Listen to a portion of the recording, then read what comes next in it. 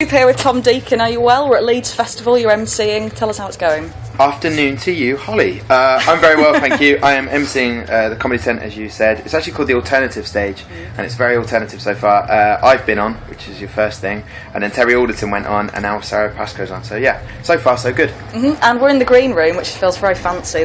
We are in the green room. Can I just state that I normally just MC or I do a slot, but on this occasion, this year at the Leeds and Reading Festival, I was at Reading yesterday. I am now being given an extra job, which is to host the green room. I don't know what that means, but it says on my above my name, it says hosted by Tom Deacon. So, but I came in here, and I'm not going to lie, but some people were stealing apples and pastries without asking for permission. So I'm a little bit angry. I feel like I've let people down. Well, do you know what? It's the job never stops, does it? You come off stage and you're still hosting. Yeah.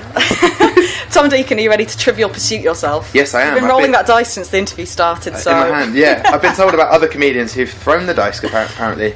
Got a bit too frivolous with it. Yes. Alright, I'm ready. It's going to go over the pastry that's been eaten here. Here we go. I'm ready. Are you ready? I'm ready. Okay.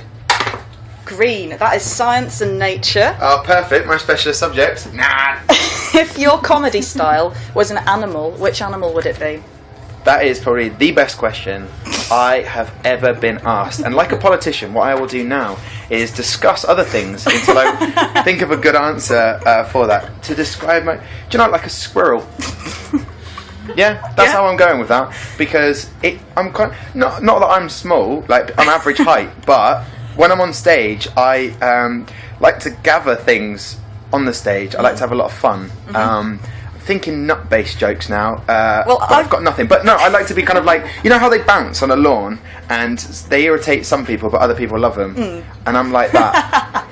Well, I'm starting to wonder. There is no nuts available on the green room table. So have they already been stored? Yes. Yeah, they've been stored as a host. I put 2 lychees out actually in a fruit bowl, which no one needs. Yeah, I think I'm going to say squirrel because to me they're very playful and they're quite crafty and sneaky, and that's bad phrases that people have referred to me in the past. Okay, good. Well, good answer. Do you want to roll again? Do I? Yes. Please be another animal-based question.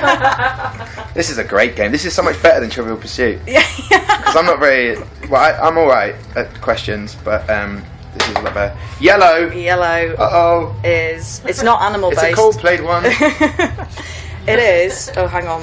Okay. You can't just look at a question and then decide, no, not for you. Was it really intelligent? That was a really intelligent question, and now you've looked at me and gone, just because I'm in a tracksuit He can't handle it. He can't handle the No, it was because it wasn't... I just want you to know that my lower half is naked right now, and it's making everyone very uncomfortable in here. So this is the year randomiser. It's the history category. Yes. And basically, what were you doing in 1995? That's another good question. What was I doing in 1995? I was 9 years of age. 1995, I would have been... People look at me like, what were you doing? I actually did basically I met Rolf Harris, and I thought now would be a good time to talk about this, and this is the best opportunity I've had, and no, I probably was watching Animal Hospital. I loved that. It was such good fun, and I always tried to guess what it was. Not the animal, obviously. Knew what that was. When I was 9, I remember 1995, actually, I went to go and watch Southampton at the Dell, the football team, play Manchester United. That was my 1995, and I was also trying to complete the 1995 Merlin sticker album, which on the front cover was black, and it had Andy Cole, Alan Shearer, Eric Cantona, and Alan Smith. Wow. Yeah, so that's taking me back. So yeah, that's what I was doing. Well, that's what we aim to do in that question. Just bring the memories of your life back. Yeah, I might cry now on stage.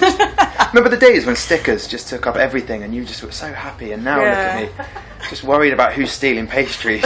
Do I get to roll again one more time? One more time. Okay, yeah. 3's the magic number. All right. What other categories are there, Holly? There's geography, art and literature, entertainment, and sport. Come on, sport. What colour sport? Sport's orange. Yay! I didn't roll it. There's no cheating going on in this game. It's not really a sport question, this, so I feel like I've cheated you a bit. Hang on.